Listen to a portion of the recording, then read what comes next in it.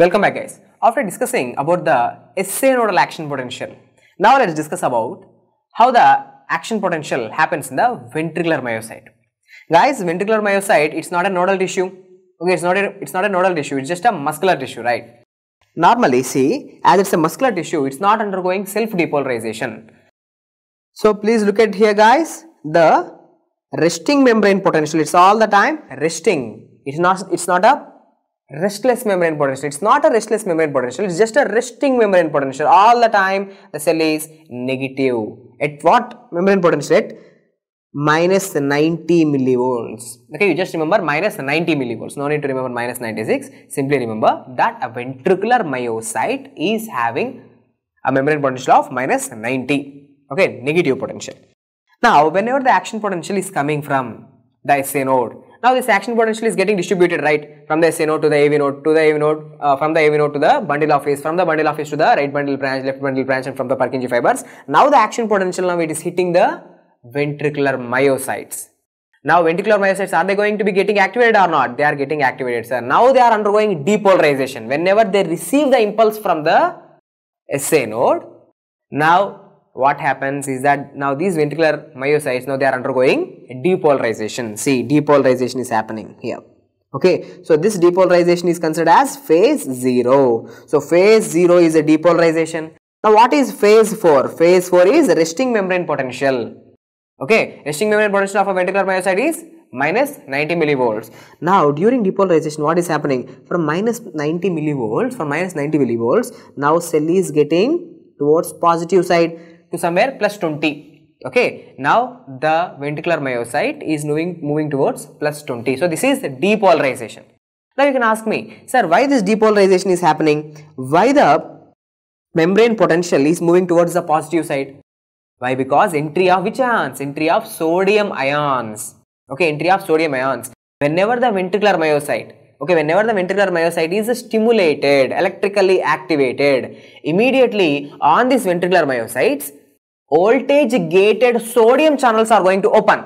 Okay, now they are sensitive to what? They are sensitive to voltage. Now whenever electrical impulse comes and hits this ventricular myocytes, now voltage gated sodium channels are going to open. Now what happens? Sodium is more outside the cell, less inside the cell. So automatically all the sodium will start to enter into the cell. So sodium is coming into the cell, cell is undergoing depolarization, cell is getting positivity. So depolarization is happening. It's because of what? It's because of the influx of sodium. After some time, what happens? The influx of sodium decreases. Okay. Now remember, all the time the potassium is leaving out of the cell. Potassium is leaving out.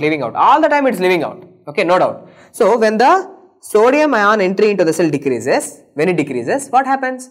Now potassium is leaving out. So again the potential, again the membrane potential starts to come down, fall down. So this is called as initial repolarization. See, repolarization is happening. This is phase 1. Initial repolarization is because of the stopping of sodium into the cells. Okay, stopping of sodium ions into the cell, and potassium is exiting the cell. This is initial repolarization. But something happens now. Potassium is going out. Now what will happen? Do you know? Calcium starts to enter into the cell. Calcium is now entering into the cell. Positivity is going out as well as positivity is coming in. So what I am trying to say is, so there is this phase which is called as a phase 2. This phase 2. In this phase 2, what exactly is happening? Potassium is going out, no doubt. Potassium is going out. But at the same time, calcium is also coming in.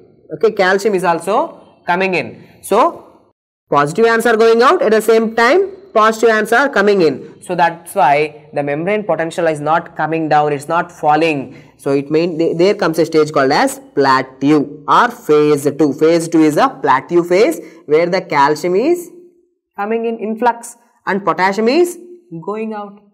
Later what happens, sir? After some time, even the calcium entry into the cell also decreases. Again, so potassium efflux continues. Potassium is kept on going out. So now again the resting membrane potential is attained. Again it is coming down to resting membrane potential. So these are the important phases, the 4 important phases in the action potential of a ventricular myocyte. What are they? Phase 4 is resting membrane potential, phase 0 is depolarization, phase 1 is initial repolarization, phase 2 is a plateau phase, and phase 3 is repolarization. Repolarization is all the time because of the efflux of potassium, don't forget. Now the kind of questions that will come in your exam is, so in SA node, okay, when we are discussing about SA node, the depolarization in SA node is because of the influx of calcium. Okay, in SA node, depolarization is calcium dependent, but in ventricular myocyte, the depolarization is dependent on influx of sodium. But in both SA node as well as the AV node, the repolarization, SA node as well as the ventricular myocyte, the repolarization is due to efflux of potassium. It's due to efflux of potassium.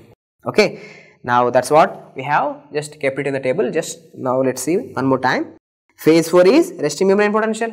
Now all the time resting membrane potential is because of what? During resting membrane potential, sodium, potassium, ATPases are working, leaky potassium channels are working, potassium is all the time going out. So all the time cell is under negativity. How much? Minus 90 resting membrane potential. Now whenever impulse comes from SA node, strikes the ventricular myocytes, what happens? Now there is rapid depolarization. This depolarization is due to influx of sodium ions through voltage gated fast sodium channels. Okay, sodium is coming in. Now sodium is coming into the cell, so resting membrane potential is moving from minus 90, it will go to plus 20 or even plus 30.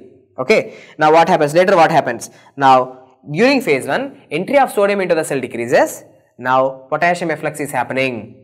So there is initial repolarization due to what? Inactivation of sodium channel, so sodium is not coming into the cell, and potassium efflux is happening.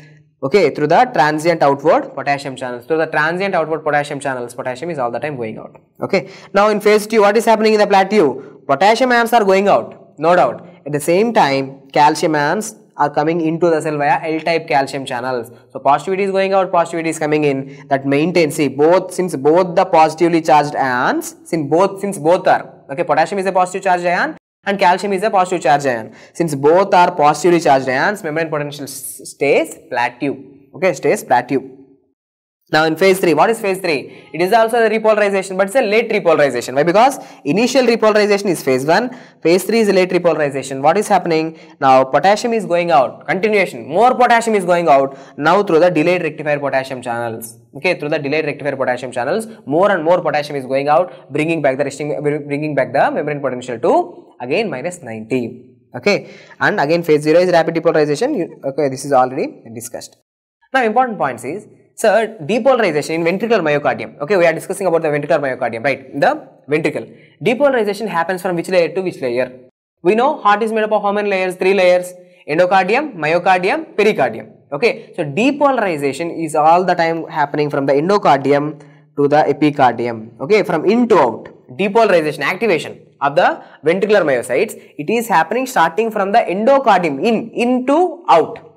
Okay, but the nature have designed our myocardial cells or heart in such a way that depolarization is happening from in to out, and repolarization, okay, the first cells to undergo repolarization are the epicardial cells. Okay, they are the last cells to undergo depolarization, but they are the first cells to undergo repolarization. So repolarization is happening from epicardium towards the endocardium.